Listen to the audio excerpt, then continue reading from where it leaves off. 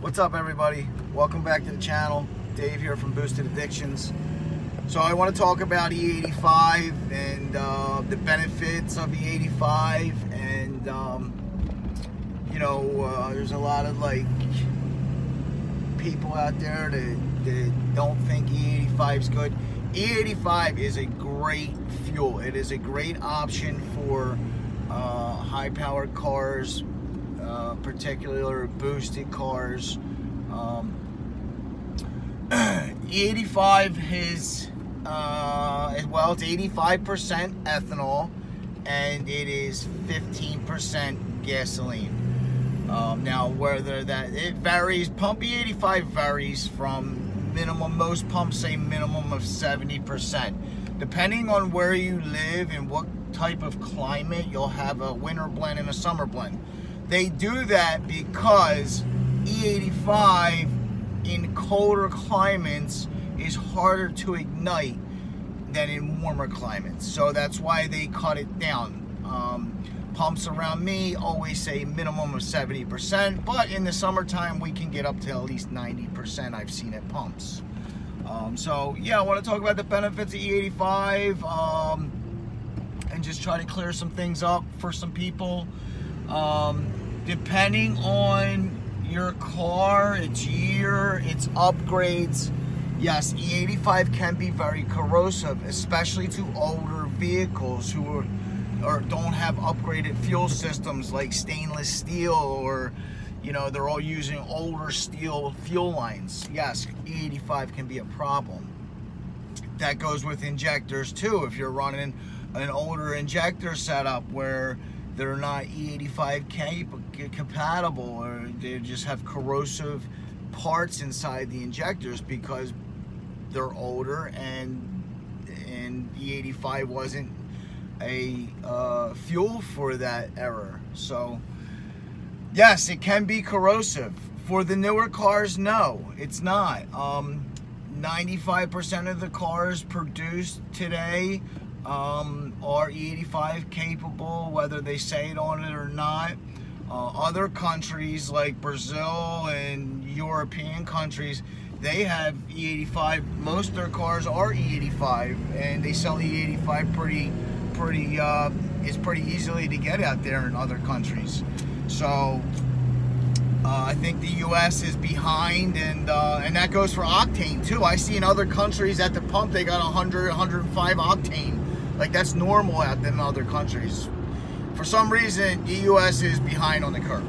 So, okay, so the benefits of E85. Burns cooler. It is a higher octane, and it is cheaper. The pros and the cons. So the non-benefits is you have to burn or push 30% more of the fuel to produce the same amount of power as you would with a petroleum-based fuel like gasoline.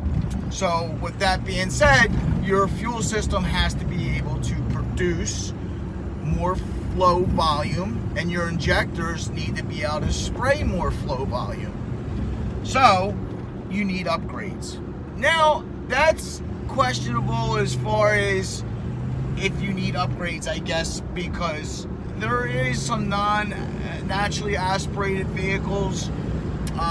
Let's say for the Mustang in particular, like the S550 5.0 Coyote, naturally aspirated, you can run the car on E85 and not lean out. Now you start to throw boost into the car, and that's with no injector upgrades. You start to throw boost into the car, more air requires more fuel, so in turn you need to push more fuel per the boost, air to fuel, and then you start to run into problems and you start to run lean. So, like I said, I personally been running E85 for the last 2 years in my German cars. I have an Audi S4 that I run I cut it down because my car, it's direct injected only, and I cut it down to about E50 because it doesn't handle the full blend of E85, because the injectors are stock and there is no ejector upgrade. So I cut it down to E50. If I don't, I get injection sputter. Cutting it down to E50 allows me to blow in a little less fuel because I have more petroleum in there, gasoline in the E85 than ethanol, and it cuts down on the percentage of I have to spray more of. So E85, great fuel. Tuners love it. I love it. It smells, I like the way it smells. Some people say it smells like dirty socks. I think it smells, you know, too much of it can be a little, I ain't gonna lie to you. Sometimes if I'm out in my car driving it and you know, sitting at a red light and you know, I just keep getting all the fumes. Too much of the fumes of E85 does get me a little woozy. But so, pros and cons, advantages, disadvantages. More horsepower because you can run more timing, more boost. It burns cooler. It has higher octane rating. They say a minimum of 105. Obviously, there's no real test out there to test octane. You can buy E85 gasoline testers where you can test the percentage of ethanol right from the pump, but you can't test the octane. But it burns cooler, so you know there's a lot of perks to it. You know what I mean?